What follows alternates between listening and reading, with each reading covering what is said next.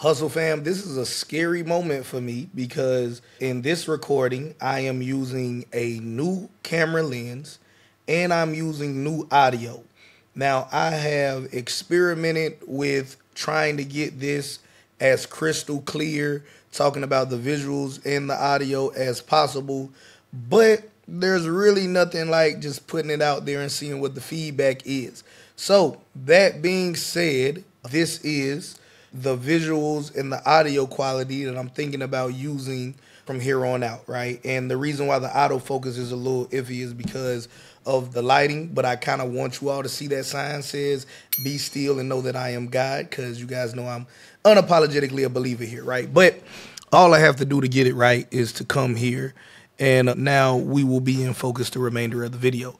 That was like just a minute of housekeeping tips because we family, and I just believe in having open dialogue with you all, but that's not the reason why you clicked on this video. But still, let me know, for real, what you think of the audio and the visuals. Should I keep it like this? Should I change it back to how it was? Should I try something else out? What we're going to talk about in today's video are things poor people do that rich people don't.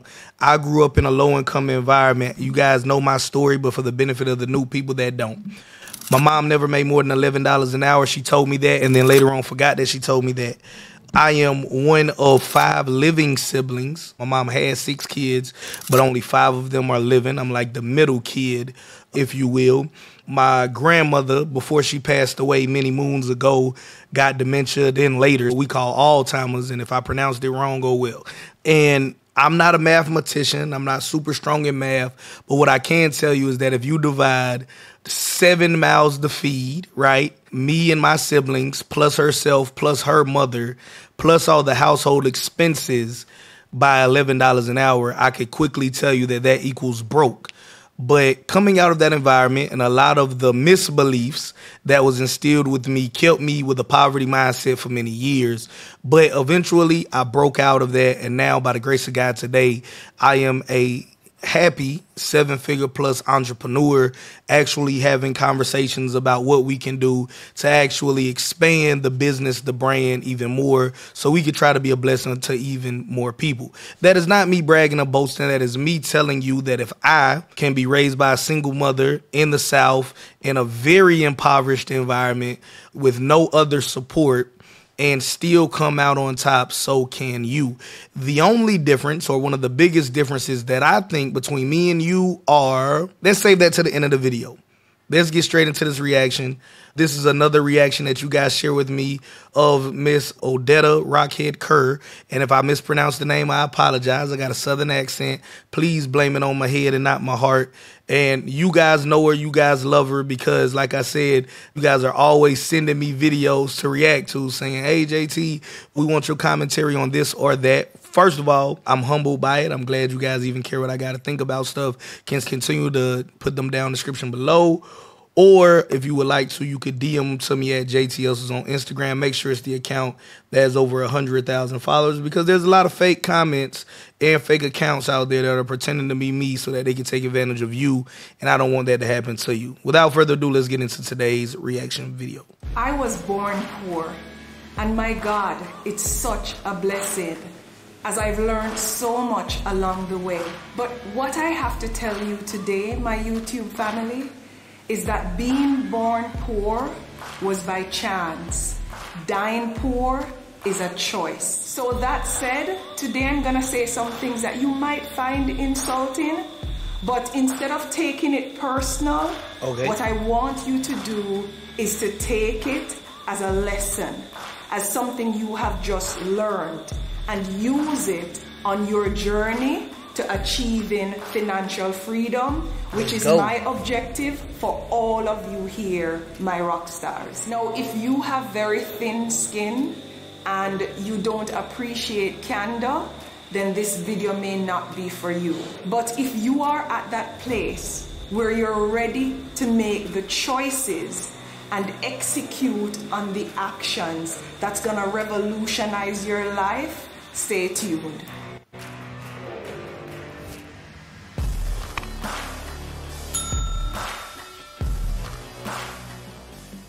Welcome back to my channel, my YouTube family, my rock stars. Today we're going to be talking about 10 things that poor people do that the rich don't. Now, when I talk about poverty, it's not just about money, because it's can be poor with a rich mindset. But oftentimes we allow the construct that is poverty to consume us, and we become negative, we become uncertain, we lack the courage that's necessary to move forward and to achieve our goals, and we internalize what poverty represents, which is really a social and economic condition. Now, if you're guilty of any of these things, don't feel bad, because we have all been there.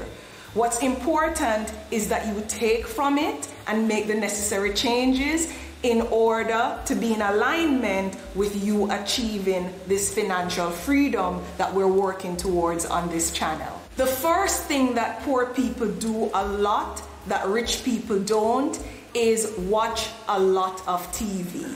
Listen, my YouTube family, if you know which celebrity just got divorced, or you never miss an episode of your favorite series, you are watching too much TV. What watching TV does is take away from your productive time.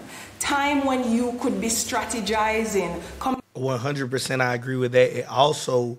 It conditions you to think a certain way. I don't know if you've ever had this experience, but believe it or not, there are certain women that will watch so many like Real Housewives or of this or of that, and all of these celebrity drama shows, and that becomes aspirational to them, and now they expect to live a life like that. And that's not to say that you can't get to a place, financially speaking, where you can enjoy a lot of time with your loved ones, friends, and whatever, but the amount of work that it realistically takes to get to that level, right? You got to keep in mind that the people in these shows are being paid to be in those shows. So they might just can finance their lifestyle by getting paid by the show, plus whatever other ventures they may have or relationships they may have. All of that to say is that I agree with this point. You guys let me know if you agree or if you disagree.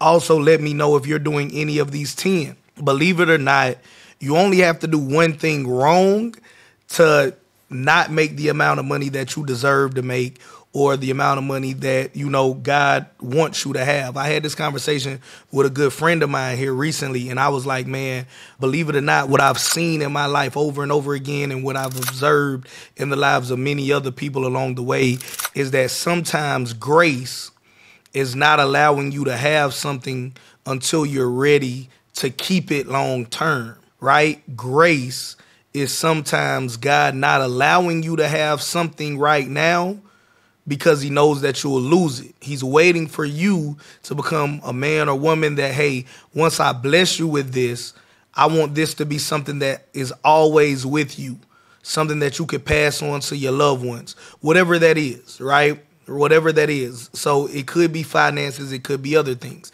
But whatever that is for your life, sometimes grace is not giving you something that you'll squander, right? But waiting till you have the maturity to handle it. Just like for those of you out there like myself that is a parent, right? We know that for small children, you don't give a newborn baby a tomahawk steak, all right? Now, maybe when they're 25, 30 years old and you want to take them to a nice dinner, if they want to order a steak, cool, they can order a steak and you allow them to have it. But if you give them that when they're a newborn, you gave them too much too soon, and that could be detrimental to their livelihood. Same thing is true with other areas of your life as well. So watching too much TV, I 100% will say that. I would even put listening to too much music as well. She might make that as a whole separate point though. But when I'm riding in the car and when I'm just out and about, it's educational content or it's ebooks. I know to some people that sounds morbid. Like, man, that sounds crazy boring.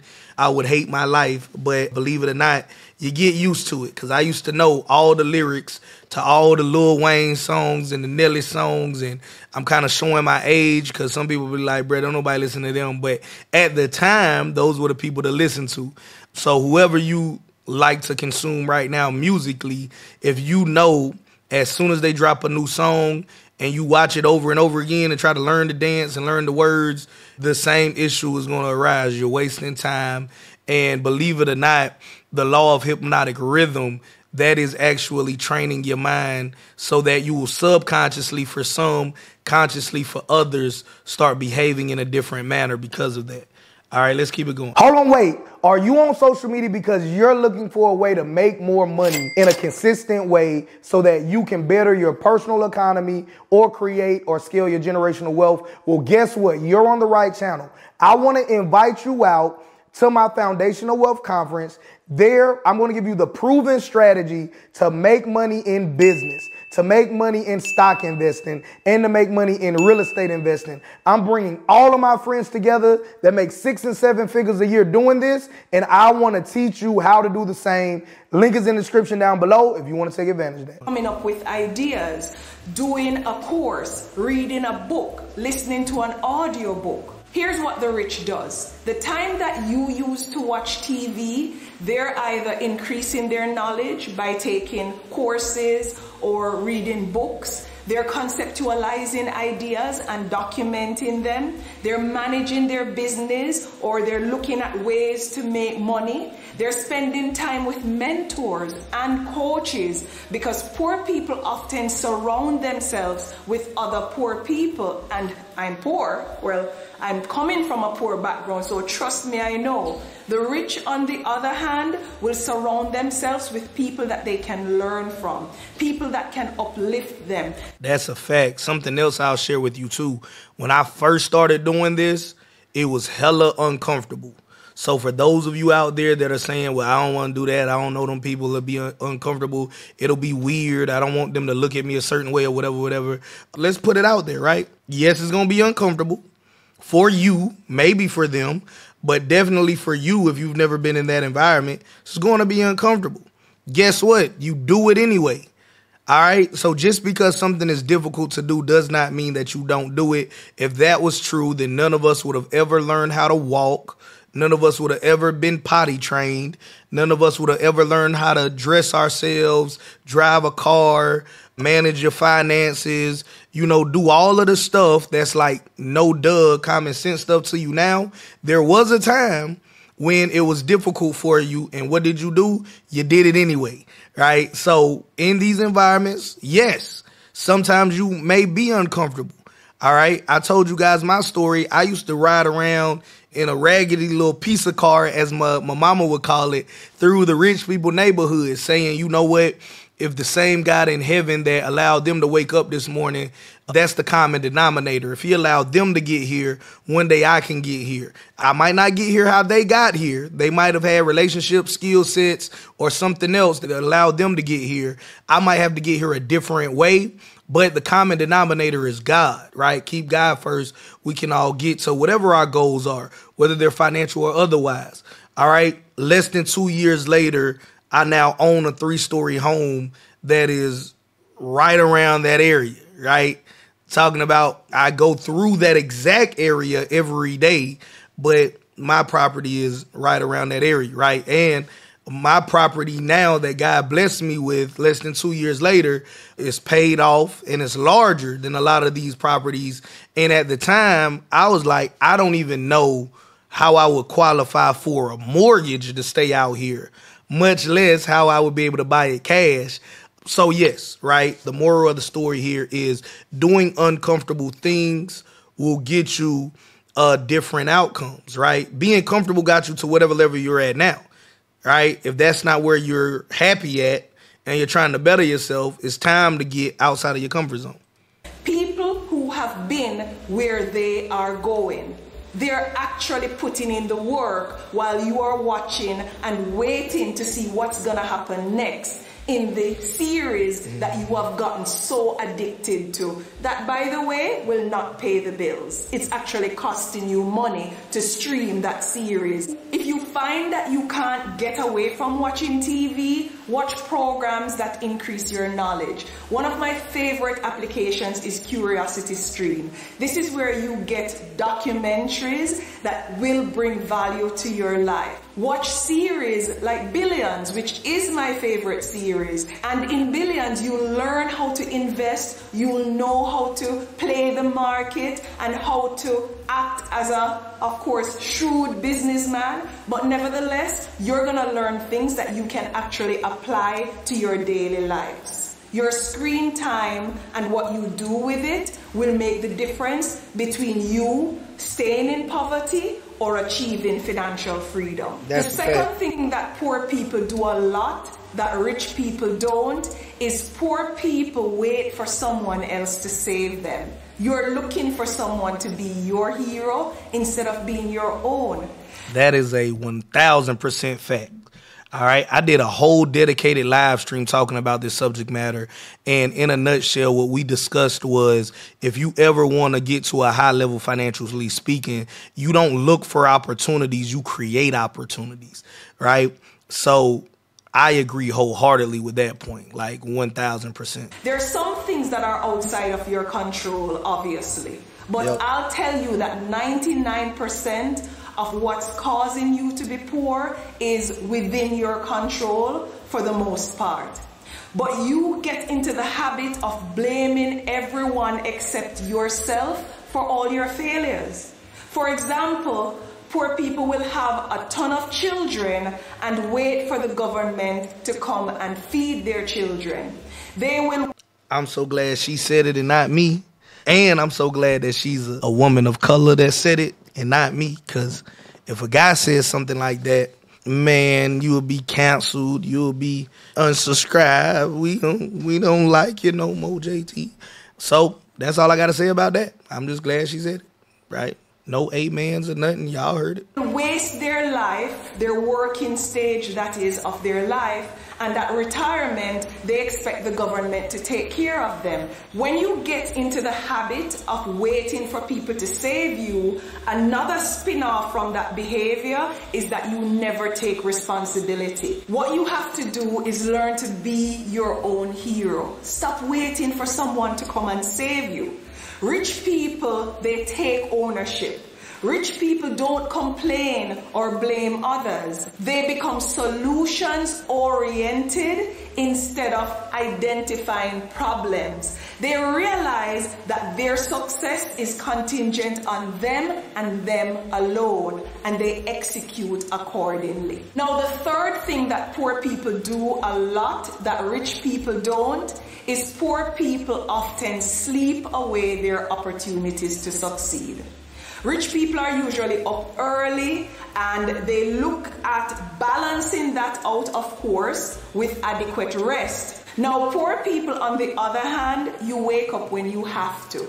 You'll go out and go to the party and you know you have work the next morning, but you still don't get up in time to go to work. That's a poverty-stricken mindset. You see, what you have to realize is that all of us have 24 hours in our day.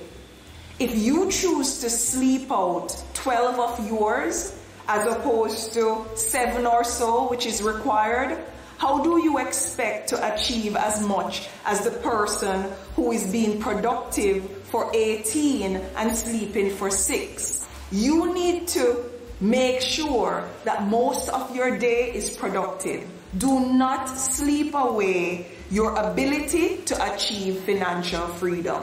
The fact that poor people have no money saved or no emergency fund is another thing that poor people do that the rich don't.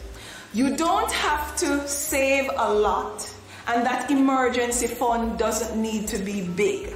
But you need to put something aside consistently. It is recommended that you put aside 15%. You have often heard me say that even when I was earning minimum wage, I figured out a way to save 50%. And if I couldn't save 50% from what I was earning, I went and found new ways to earn so I wouldn't compromise my savings. If you are not making enough today, don't make an excuse.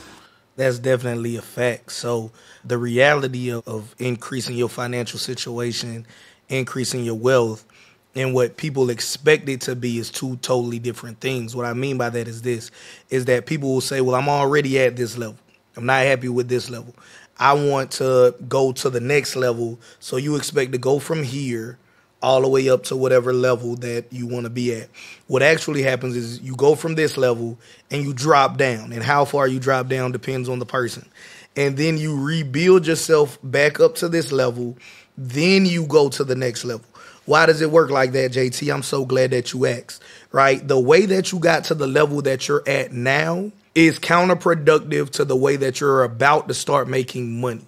The things that you believe to be true, the mindset that you possess, all of those things are counterproductive to being a successful business owner, right? I just got off the phone right before this live stream with somebody saying, hey, I'm super excited about bringing team members onto my team. We're going to do some hiring here on Tuesday, right? They said, okay, man, hey, I'm happy for you expanding your business. What hours are you giving them? I said, hey, listen, my workers set their own hours. I know that sounds crazy, right? People that work for me, right, with the exception of, you know, if I'm have something that needs to get done in this way at this time, then yes, right? Those people, like a videographer, when I find one that I'm going to consistently use every single day and just bring them in-house instead of contracting them out like I'm doing now, yes, like that person will have a schedule. But other members of my team, it's all results driven. I'll tell you, hey, I want this done by this time. If you work mornings, or if you work days, or if you work nights or mid shift, or if you don't work weekends or you work weekends, I don't even care. Now, if there becomes an issue with that, then you will be coached and your times will be recommended. But I am not even an employer that cares what time you show up and what time that you leave. I don't care if you do the job in 8 hours, 10 hours, 12 hours, or 100 hours, right? I have outcomes. If you do the job and get me this outcome, you get paid. If you can't get that outcome, you get coached. And then after a couple of warnings, you're out the door, right? How does that tie? I want you all to understand is that that's how success works. All right. Now, certain businesses, they have to have schedules for everybody. So I'm not saying that you should start a business and let your employees decide when they come to work and when they leave, right? It has to make sense for the nature of the business that you're in. Since my businesses are primarily digital, so I have a media company and I have a real estate investment company. The people on the real estate investment company side definitely have hours. I'm only talking about the people on the media company side. All right, this is what we need done. We need it done by this point. If you guys need me to set your hours, I can. But if you could just get this done, get it done, right? Great quality in a timely manner. Let's move on because we're busy, right? Super busy. Saving 50% of what you earn is a practice that I've been living by ever since I was like broke. I'm talking about $400 or less per month broke, like that level of broke. All right. And it was super hard to do. How do you survive off of $200 a month when you're only bringing in $400 a month? The answer is you don't. You go figure out how to make more money. Because it's easy if we say hypothetically you make $100,000 a month and I tell you live off of $50,000 a month, you'll say who in their right mind can't live off of $50,000 a month, right? But if you tell somebody that makes $400 a month to live off of $200 a month, they'll say who in their right mind can live off of $200 a month, right? So all of that to say is that you need to instill immediately the right habits to get you to the next level. The fallacy that unsuccessful people live by, not all, but many live by, is the fact that I will behave in this manner once I get to this level. The reality of it, right, is that you don't get to that level until you behave in this manner, right? It's kind of like, hey, until you beat this level, you don't go to another level, right?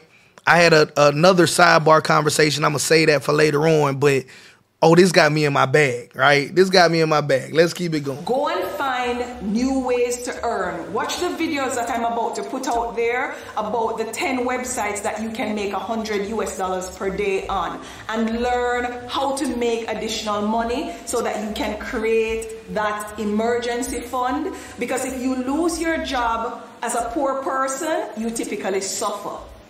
If you get a pay cut, you end up cutting back your expenses instead of finding new ways to earn.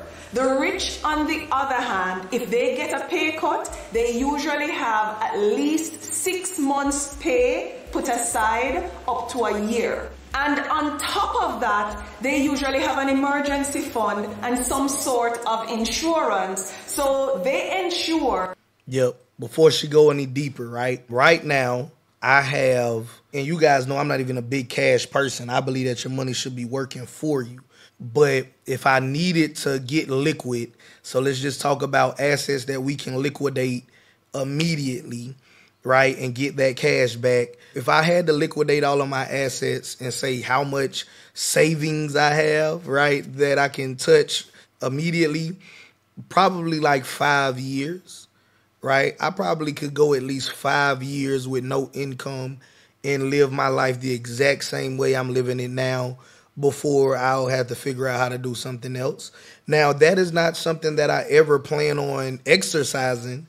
I want to continue to grow businesses and invest in other resources.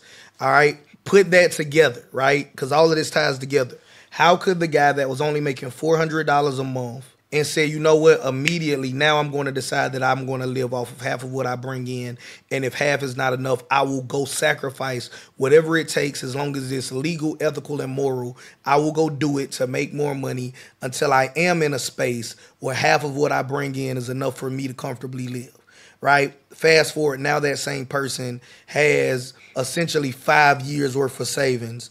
And like I told you guys, we're actively investigating new plays. While I'm talking to you, I have people on my team that are working on ways to take 10 years off of my retirement age. So I'm 32 now. They're saying, hey, if we can figure this out, you could retire at 40 instead of 50, right? Because retirement is a cash flow number. It's not you have this much money in the bank, right?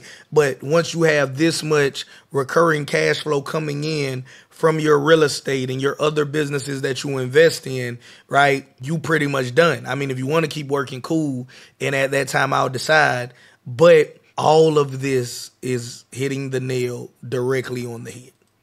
That if they run into difficulties, if they get sick, for example, and can't work or can't operate their business, they're able to sustain and maintain their lifestyle under the existing situation. Another thing that poor people do a lot, that the rich or those on their path to achieving wealth do not do, is poor people subscribe to lifestyle inflation. And you have heard me talk about this a lot on the channel. Basically, when you subscribe to lifestyle inflation, is it inflation or inflation? Anyway, you get the gist. When you subscribe to lifestyle inflation, whenever your income increases, you increase your expenditure. So for example, if you get a promotion at work and you start making 20% more in pay, you start changing your hairdresser, you look to upgrade your vehicle, you want to move into a more prominent community, that is bound to leave you poor. You cannot increase your expenditure along with your income. Whenever your income increases, it's an ideal opportunity for you to start saving or investing the difference. Instead of subscribing to lifestyle inflation, the rich actually save more than they spend. And whenever they get additional income, that goes into their savings or their investment. If the rich has a hairstylist when they're earning $100,000 US per year, when they start earning $1 million per year, they will still go to that hairstylist. So instead of subscribing to lifestyle inflation, the rich will figure out ways to optimize their expenditure in order to invest more. On my path to achieving financial freedom, here's an example of how I did not subscribe to lifestyle inflation. When I just started to spend a lot of time in Kingston, I lived in a townhouse and paid about $3,000 US per month in rent. Now, don't get me wrong, it was very nice and it was in a very nice community. I didn't know Kingston well enough to go out and explore, so I stayed where I was recommended to stay. as that community, they said, was a lot safer. But as soon as I got familiar with Kingston and got more comfortable, I wanted us to find a house. And we started to look for a house. The great news is we were able to get a mortgage for 250,000 Jamaican dollars monthly. And at the time, that 3,000 US dollars per month was the equivalent in Jamaican dollars of $255,000. So a mortgage of 250,000 versus a rent of 255,000, it's a no-brainer, right? But the dollar was about 1 to, I think it was 85 at the time. When the dollar got to 1 US dollars to 150 Jamaican dollars, that same $3,000 that I was paying in rent was now valued at $450,000. Remember, the mortgage doesn't change, so that upside was an excellent way to optimize income, because now I was able to save significantly more from that rent of $3,000, because my mortgage, when you looked at it in the equivalent, was significantly less. That's what you do when you have a wealth mindset. Instead of figuring out ways to move your expenditure as you earn more money, you figure out ways to optimize and reduce your expenditure as you earn more, or just in everyday circumstances. The rich continues to look for ways to save and invest more. The poor, it would appear, continues to look for ways to spend more. Now, another behavior of... Has anybody ever been to Kingston? You guys know I got my passport. Y'all let me know if Kingston is a dope place for entrepreneurs. Only people that have went, right? Don't tell me what you heard in a movie or in a music video. If you actually been there, let me know. Of people who are poor, that's different from people who are rich, is that poor people use a lot of debt to pay for what they want. They borrow money to get married, they borrow money to go to a party, they borrow money to buy the flat screen TV to put in the bedroom, although they already have one that's working in the living room. They use credit cards, for example, to buy a new iPhone without the ability to pay it off. And unless that iPhone is going to be used to generate money for you, like on a YouTube channel or otherwise, it's a debt that you should not incur. It's a bad debt. A big difference between the rich and the poor is how they use debt. So while the poor is using debt to acquire liabilities, the rich is using debt to acquire assets and to invest. Another behavior that poor people have that the rich don't is the poor often like to gossip, and there's a lot of envy when they speak or when they see someone who is doing well. A lot of times when you hear people exchanging terms like haters or trollers, is it trollers or trolls on social media? When you check out who is hating and who is trolling, it's usually somebody who is not doing well financially. They talk about things like tea. And listen, when they're talking about tea, it's not the mint tea and the green tea. They're talking about gossiping. They're also a lot more critical of people who achieve success, yet they themselves want to be successful. How can you be critical of what you want to become? You definitely will not attract it to yourself if that's the case. Another characteristic trait I realize of somebody who has a poor mindset, and remember, mindset, you can be poor and have a rich mindset. So that's why I keep phrasing it that way. But a lot of persons with poor mindset, they take pleasure in putting other people down. They get an ego boost almost of being critical of others, which is unfortunate. They will also convince themselves that it's because they're not willing to do what you have done why they are not successful. Let me give you a real life scenario. I joined TikTok, of course, to promote business, book, and everything else. And in posting on TikTok, I posted this video here, or like a preview of this video, which is how I earned my first million by age 25.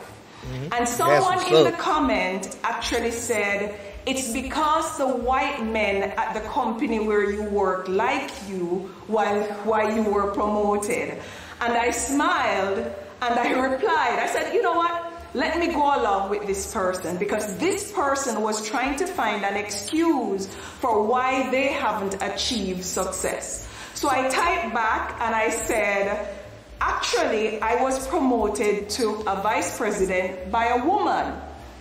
The person went on to write, it's because you went to an Ivy League university, finding another excuse as to why they haven't achieved success.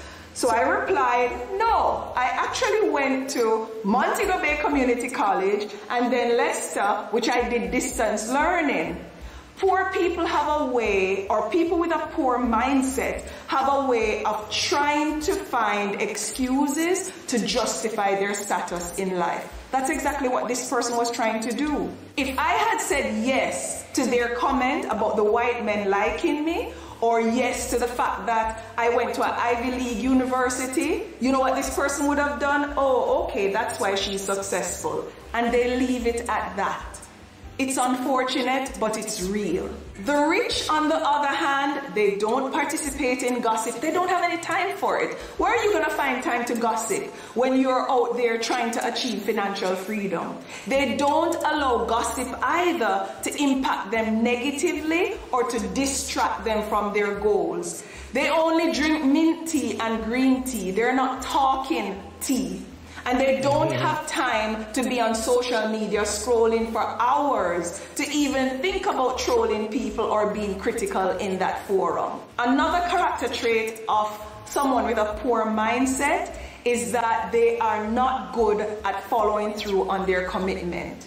You will get the ideas, but you procrastinate. You come up with all kind of excuses as to why they won't work, and you allow fear to paralyze you. You're also quick to quit if you start when you come upon obstacles. The rich, on the other hand, when they initiate their ideas, they're very focused and they're very outcome-centric.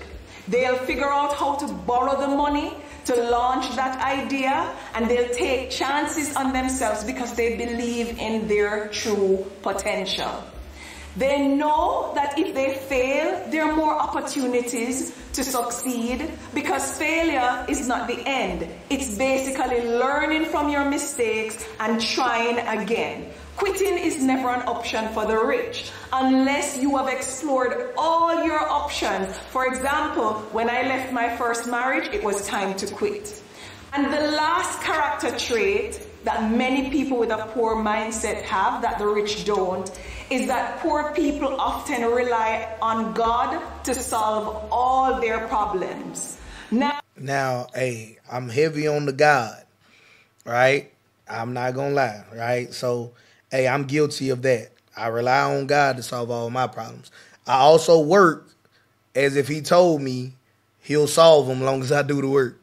All right, because I do also agree that faith without work is dead. So, hey, I'll raise my hand proudly and say, out of everything she named, I do one of them, right? I rely on God to solve my problems. I also do the work, though. It's not like a magic trick, right?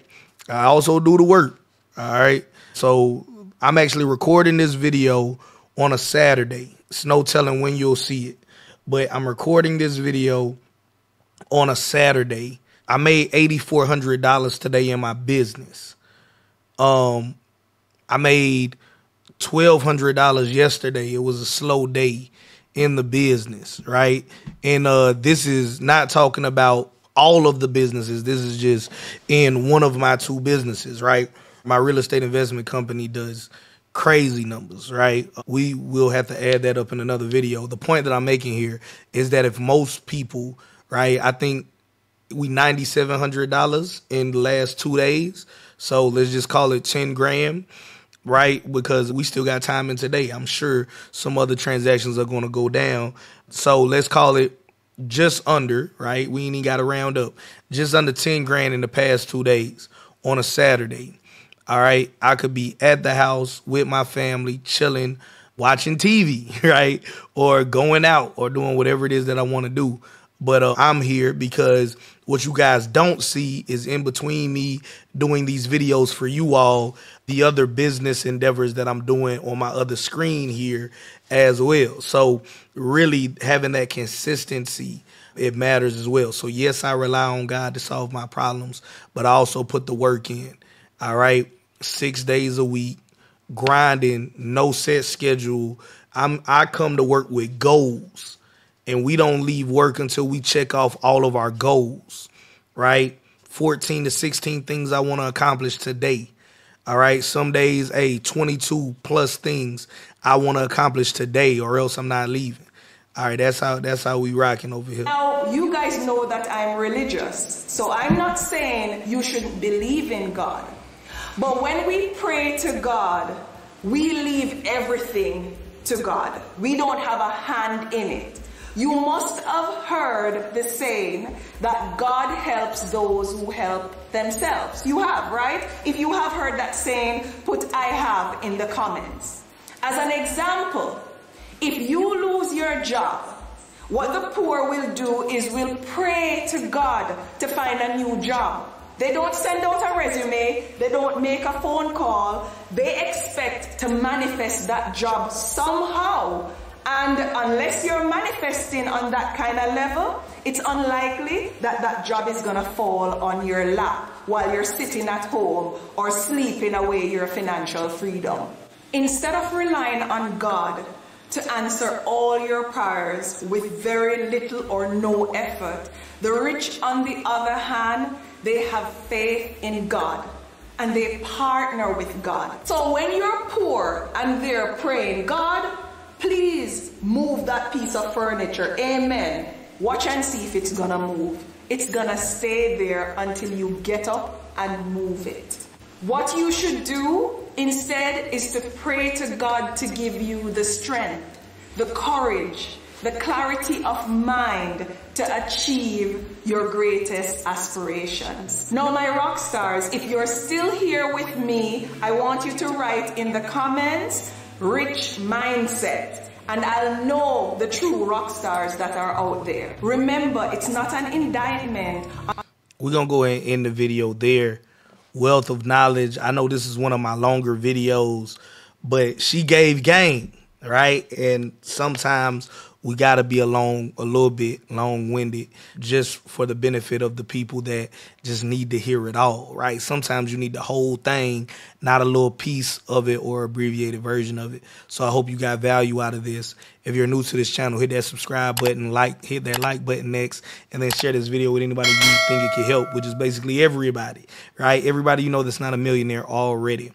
All right. Next up, top link down description below is her channel. Be sure to go subscribe. Let her know JT sent you, right? The goal of these reactions are to expose you to other men and women to add to your virtual Rolodex. I am somebody that knows that virtual mentors work. So maybe you're not in an environment where a man or woman is around you that can actually help you get to the next level. So these videos will have to do. The good thing about that is that I've made tens of thousands of dollars just off of watching videos, and so can you. Then I took that money, invested in some other things, and then made 6 figures and now 7 figures doing so.